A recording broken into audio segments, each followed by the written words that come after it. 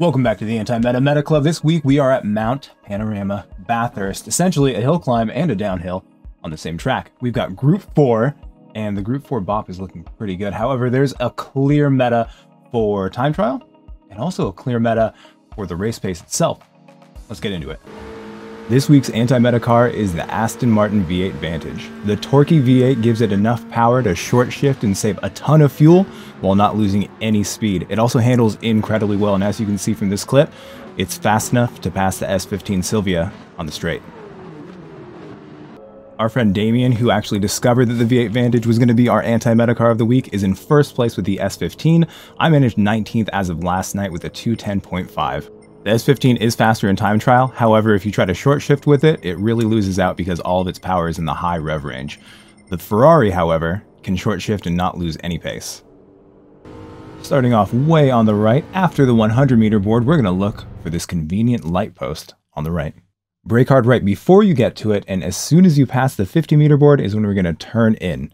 Get to second gear and get on the throttle as early as you possibly can. We're trying to extend this straight as much as we can. Note how wide I go on the exit. You want to use as much of that outside curb as you possibly can and try not to slide those tires. This is probably the most important single corner because it is not only a really long straight, but it's also uphill. If you mess that up, it's going to cost a lot of time. Before we get there, I want to say I'm embarrassed by the next corner, but the lap was pretty good, so I kept it anyways. Essentially, you want to do the same thing I'm about to do, but earlier. In between this access road on the left and the 50 meter board is where you want to start braking, definitely clear of the 50 meter board. Due to the camber of the track on the inside of the corner, you actually want to turn in a little bit earlier than you usually would for a corner of this shape, but I turned in late, unfortunately. This probably cost me more than a tenth, so you can definitely do that a lot better. You want to get on the throttle early, but I think it's more important to keep your momentum through this since it's still uphill. Be careful, if you do go over this curb, it can send you into the wall or even send you sideways. As soon as you get to the right, start eyeballing this first little bend in the wall, and as soon as we get past it, that's when we're going to start braking. I'm actually treating this like one big corner, so I don't go full brake at any time because I'm constantly turning in just a little bit. We get down to second gear, and we want to get on the throttle hard, but we don't want to get on the throttle too hard or turn too much because if you slide out going uphill, you lose way too much momentum. Stay tight on this right-hander and immediately track out to the wall on the left. Hug this wall as soon as you can, and when you get to this tree right here, you're going to start turning in. You do not need to lift here as long as you apex late enough on this corner on the right. If you're too late or too early, it can easily send you into the wall on the left, so be very careful of that. It's probably going to take a few tries. As you set up for the next corner, I want you to stay mid-track. I actually aim for that tree. If you're too wide going over this crest, the tires will lose grip and you will go into that wall. It's important to treat this as a single corner. Don't straighten out the wheel in between these two corners. Transferring the weight to neutrality and then back into a corner takes way too long and you'll just end up missing the apex. You want to lift a bit more than I did because I actually hit the wall here. Luckily it was just a scrape and it didn't cost me too much time. Some people completely avoid this curb on the right here, which is smart, honestly. I like to use it, but I make sure I lift off the throttle before I hit it so the car can continue turning in. You want to get as close to this wall as you possibly can. You can get a little bit closer than that, but if you hit it, you will go off into the gravel. Get as close to the wall on the left as you possibly can, and as we go under the sign, we're going to lift to make sure we get as close to the wall on the right. Pay close attention to how much I'm braking. If you brake too much and turn the wheel at all, since we're going downhill, it can really make your car turn around really quickly. So be very careful on the brakes, but make sure you don't come off them too much either, because that can carry your car way off the line. Downshift to fourth and use as much of this curb as you possibly can, continuing to turn once you get past the end of the curb. Downshift to third and brake hard, hugging this corner here on the right. Staying in third can help keep your momentum through this sequence. Balance the car with the throttle, and when you see the yellow barrier on the right, we're going to turn in sharply, making sure we don't go over this white line, but using as much of it as you possibly can. Back on the throttle as soon as your car drops, and we're going to try to go straight to this outside wall on the left, obviously avoiding both of those walls. The next two corners, we're not going to really set up wide for either of them. First, we're going to hug this one on the left, and as we approach the next one, we go a little bit wide, but we're still going to turn in pretty early and lift off the throttle to hug the inside. Brake as soon as you see the Falcon sign in the distance, and we're going to aim just to the right of it. You want to apex late because it is essentially a hairpin, but not going too wide is really important because it will just cost you time. Keep your eye on the inside wall. As soon as that tall part disappears, that's when we're getting on the throttle, and we want to get on it hard and soon. If you're too hard, obviously you can slide, and that's never going to be good. And if you hit either of those walls, it's going to completely ruin this really long straight, which obviously isn't going to be optimal. This is the most common place for overtaking on the track, at least it has been so far for this week's races. On the right, you can sometimes see a kangaroo making laps on that field. And there's also a family of kangaroos on the left. Fun fact. The pavement on the left can help you really angle yourself and get yourself straight for the next braking point. After the 150 meter board, right where it says sign on the right is when we're going to brake. Brake in a straight line all the way down to third gear, and after you pass the 50 meter board is when you're going to start turning in. If you do hit this curb, it's not the end of the world. Make sure you continue turning left as you get on the throttle, making sure you also don't slide the car out. Try to just correct it if you do, because it's important to get on that throttle really early. You also want to be careful not to go over that curb, because if you touch the grass, your lap is pretty much over. Our final braking point is the end of the red and white paint on the left. I personally don't like using the curbing on the inside because it's really tall and it can either delay the amount of time it takes you to get on the throttle, or it can just bounce you directly off the track. Carefully exit in second, making sure you don't slide, because if you slide even a little bit, when you hit that outside curb, it can really turn you around or put you in the wall on the left. Alright, let's see that whole thing in full speed now. Looking for the 50 meter board on the right, we're going to brake at the light post before it. We want to get on that throttle as early as we possibly can, which I always say when it comes to these straights. It's always true, but we really want to focus on that because it's an uphill straight and it's really long, so anything you do to mess up that first corner is going to really hurt your lap. Like you saw before, I really messed up this next corner as well. You want to turn in a little bit earlier. In fact, you want to turn in earlier than you usually would for a corner of this shape, because the camber is really nice on the inside of that corner. I do suggest focusing on maintaining momentum above all for that corner though. Stay close to this kink and treat this as a decreasing radius corner rather than two corners. Don't get on the throttle too heavily there, because if you slide at all, you're going to lose all your momentum. Look for this tree on the left, because that is your turn-in point. Do not lift here. Any loss of momentum up the hill is going to be really bad. Stay middle track here, aim for that tree in the distance, and lift off more than I did so you don't scrape this wall. You can actually damage your car or get a penalty. You might want to avoid that curb on the outside, but it's up to you. Maintaining your rhythm, following your line, and avoiding sliding is really key to this whole downhill section. The margin for error here is really tight, and one of the coolest things about Gran Turismo is that you can do just the sectors. You can do just this section by itself in the circuit experience, so you don't have to wait the entire time to get there, and then if you mess it up, you don't have to drive all the way back around the track to try it again. Hopefully you avoided any contact with the walls on that last corner, because that will completely ruin your exit onto this straight, which is, again, very important, like all straights are on any racetrack. Using the extra asphalt on the left here can allow you to get a much better angle so your car is settled and straight going into the next braking zone. This next sequence is really deceptively tricky. You're going really fast, so it's actually easy to slide the car out. Much easier than it seems, because it's not a super tight corner, so be really careful on the throttle. As I said in the breakdown, I really like to avoid the inside curb because it can do a lot of things to your car that you don't like. It can make your car bounce, it can push you off your line, and it can also delay your throttle input. Alright, that was tough. Let's watch a race. Since I wasn't able to get a good race during my Monday stream, I had to travel overseas to get a race with anyone that was any kind of competitive.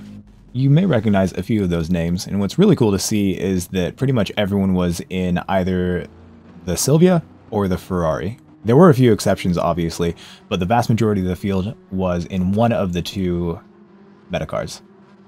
It was cool to see my buddy Jack in the same car that I was in, though. So before we get in the race, I want to talk about the actual race strategy and the best way to save fuel. It's no longer much of a secret that the fuel map does not work nearly as efficiently as just short shifting. However, I like to put the fuel map into 6 as the race is starting, because it can save maybe 1%, and that 1% could be the difference between a position and not. One of the very best ways you can ensure that you have enough fuel for the entire race is to pay attention to what percentage of fuel you have at the beginning of the race. Choose a specific point on the digital tach to shift at, and just maintain that throughout the entire first lap. It can be really easy then to just adjust based on how much fuel you used for that first lap. If you use too much, you can just move your shift point back just a little bit, And if you didn't use quite enough and you had a surplus, you can either just choose to keep that surplus, or you can shift a little bit higher and then you'll find yourself with a little bit more speed. I've been doing this race all day, so I was really familiar with how much fuel this car was going to burn and how much I could use.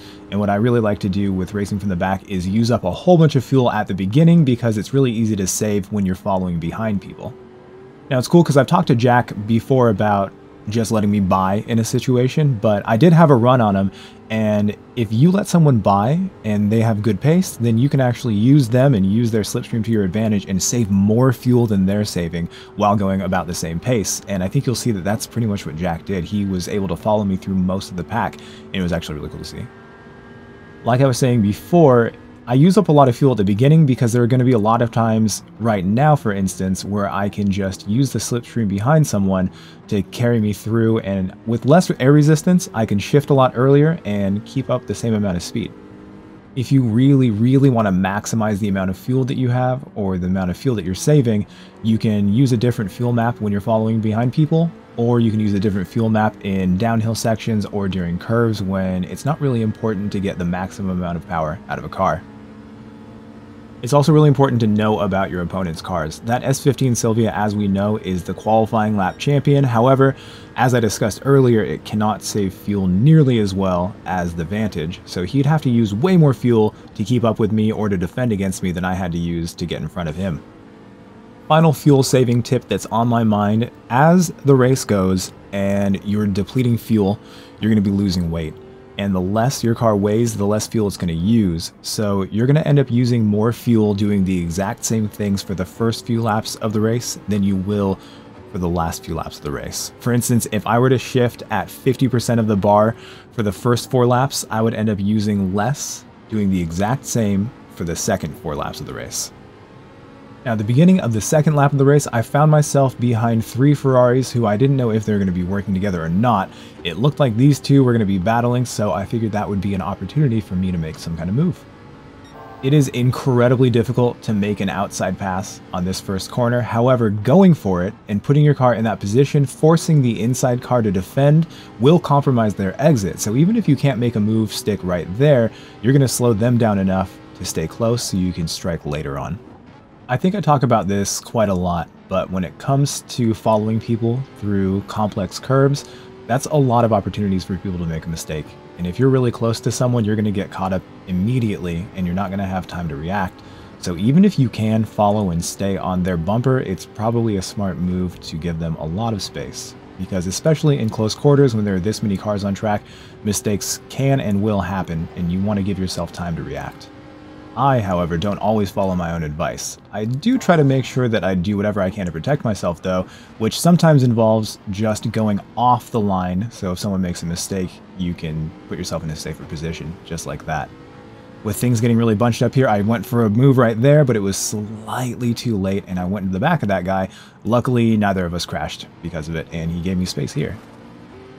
With the S15 hot on our tails, I decided to get right back in the slipstream of Andrew because, again, I knew that he'd have to use way more fuel than I would have to in order to keep up the pace with the Ferraris.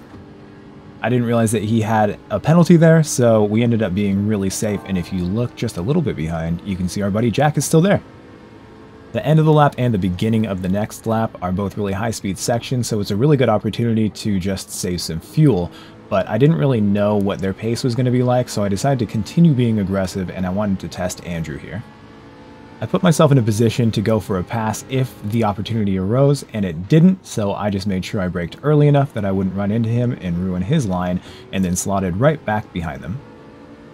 One really interesting thing that Cantilever actually told me when we were streaming, he knows that I struggle a lot with the math when it comes to fuel calculations.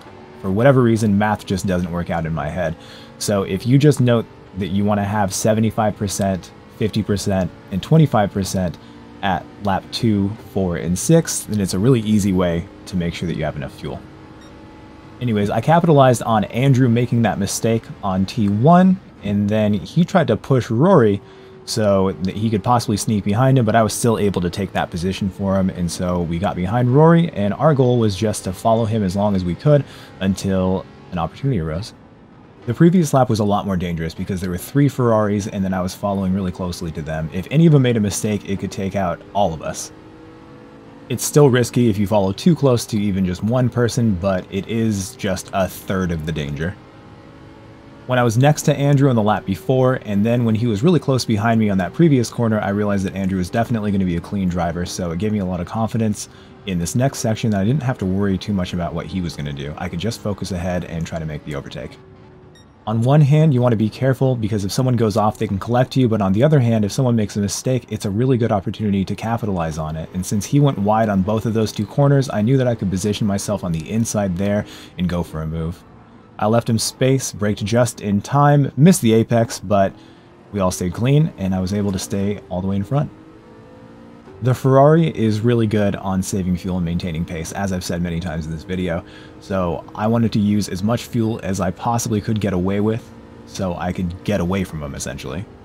I was unfortunately in the very worst part of the track to now be in front, though, because with the long straights, the Ferrari being really efficient with the fuel, he was going to be able to go really fast, use my slipstream, and potentially make a move before the really complicated uphill and then downhill sections.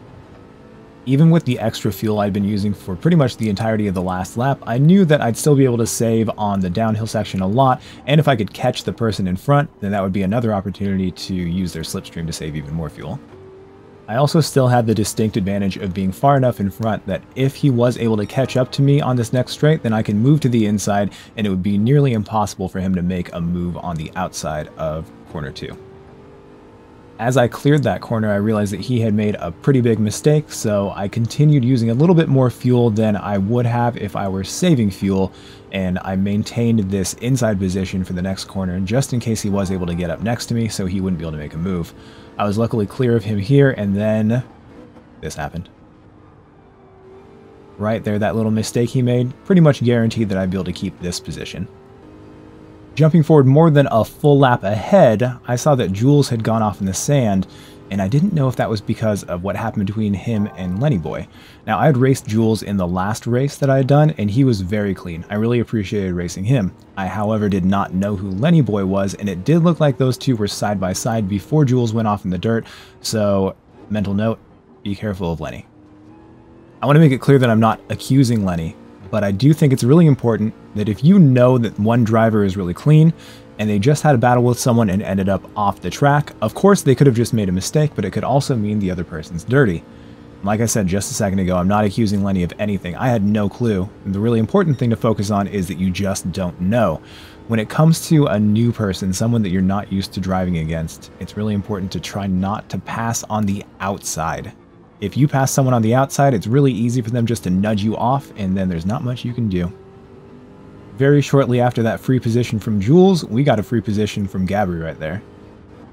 Again, I do not blame Lenny for what happened between him and Jules. It might have not even been between him and Jules. They might not have actually been battling whatsoever, but I always treat anyone that I don't know with extreme caution, and if there's even a hint of a reason to think that they might have been responsible for someone else going off, then it's really just the smart thing to do to be really cautious with that person. Anyways, I'm still going to give him the benefit of the doubt, but what I'm not going to do is try to pass him on the outside. I thought I was actually going to be able to get in front of him here. He might have used a lot of extra fuel running away from me, especially considering I was purple right there, but either way, we're still just going to try to stay close to him and make a move whenever we can. Like I said before, I know I'm a broken record sometimes, but staying too close to people can be really dangerous because if they make a mistake, they can collect you, and that almost happened here. As we snuck by, he got a little bit of oversteer, and that led him to hitting us just a little bit. It wasn't bad, and it definitely wasn't on purpose, and you can see that he had an opportunity to put me in the wall, and he didn't. So again, for like the 15th time, not blaming him for what happened to Jules, but it's always really smart just to be extra cautious. And I was glad that he proved that he's not a dirty driver whatsoever. He could have put me in that wall, and he didn't. For our final time warp, we're going all the way to the end of lap 7 when I finally caught up to V Nazar. If you were watching my stream on Monday, I made a huge deal over the fact that Nerd Strength wanted me to drive the Porsche, and it ended up the Porsche was really fantastic here. So I'm sorry, Nerd Strength. I owe you an apology. I was also really happy to hit a 2 minute and 12 second lap. That felt really good. I had spent the entirety of the last lap just trying to catch up to him by this specific point, and I thought that my plan was working perfectly, but nope, the Porsche surprised me, and he must have had some extra fuel because I couldn't even close in on him. This ended up being a fantastic battle, and I'm really glad that I got to capture this. As is the very smartest possible move, he defended the inside, and of course it's my duty to then go on the outside just to make sure that he has to compromise his exit there. It's really important to try to do that because if you can get them just to slow down, then you can stay close enough and potentially strike later on. Now the Porsche is known for handling really well, and he definitely knew how to drive that thing. Since he demonstrated that he definitely knows what he's doing, I decided it was probably safe enough for me to stay as close to him as I possibly could because the chance of him making a big mistake were probably slim. And if he did make some kind of big mistake, I thought it would be really worth it just getting this really good battle in. I think it might have been a connection thing, but it might have actually been a technique to scrape on that wall a little bit just to scrub off enough speed and get yourself a really wide angle to get a lot of speed into that next corner. He was definitely fast on the downhill, and it took everything I could just to keep up with him, and he made a tiny bit of a mistake right there, so I was able to stay really close. One of the most important things I learned from SB Mind when it comes to toge racing is to take a different line on a hairpin because it's really hard to get the timing right. If they slow down before you're ready to, then it can really ruin your momentum and compromise your exit. Obviously, you can just run into them too, and you want to avoid that at all costs. If you're able to in any fuel-saving race, it's important to have a surplus so you can go 100% at the end of the race if you need to pass someone, and it looks like we both did that. I was, again, really surprised by how fast the Porsche was, but I thought I could be brave on the brakes and get in front here. Nope. He did really well. I gave him space because everyone deserves space, and he did the same to me, which made it just an absolute pleasure to race with him. I thought surely I was going to lose out here, so again, brave on the brakes, making sure that he'd had enough space, and I wasn't quite sure at the beginning if I did give him enough space. After watching the replay, it turns out I did. He had just made a bit of a mistake and gone entirely off on his own, and we talked to each other after the race. It was really fun. I really enjoyed the battle with that guy, and I was really happy to finish 5th and with the fastest lap in a 12. This ended up being probably my favorite race that I've done for this series so far, and I just absolutely love racing at Bathurst. Once again, I want to thank you so much for watching my video. If you liked what you saw, please don't forget to like and subscribe because I'll be making a new video every single week. If you have any questions, please don't hesitate to leave them in the comments below, and I'll see you next time when we fight the meta.